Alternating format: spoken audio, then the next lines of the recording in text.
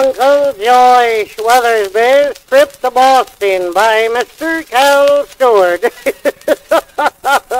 Well, for a long time I had my mind made up, come down here and see you folks in Boston. So, short time ago I had my crops all gathered in, produce sold, little money in my pocket, and thought be a good time come down here. Well, I was riding along on the keers a-coming here, and along in the night in one of them there sleeping keers, I felt a feller rummaging around under my bed, and I looked out just in time to see a feller going away with my boots. Well, I knowed the way the train was a-running, he couldn't get off with them without breaking his neck, and about a half an hour he brought 'em back. I guess they didn't fit him.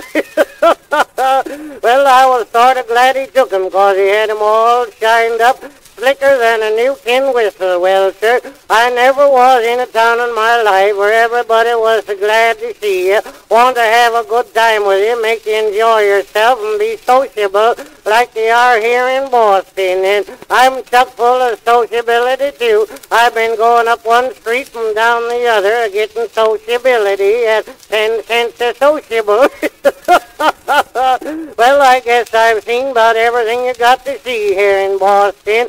I've seen your Bunker Hill Monument and your new library, and the other day I was standing over here by one of your old churches and looking at the cemetery, and I noticed a row of little tombstones there. On one of them it said, Hester Brown, beloved wife of James Brown. On another it said, Prudence Brown, beloved wife of James Brown. On another it said, Matilda Brown, beloved wife of James Brown. Well, I said, Jimmy, old boy, you had a lively time while you was in Boston, didn't you?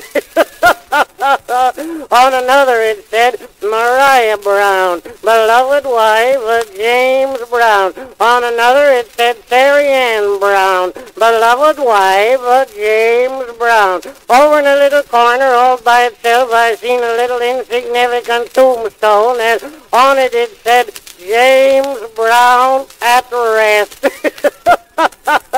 By chowder, I thought it was about time.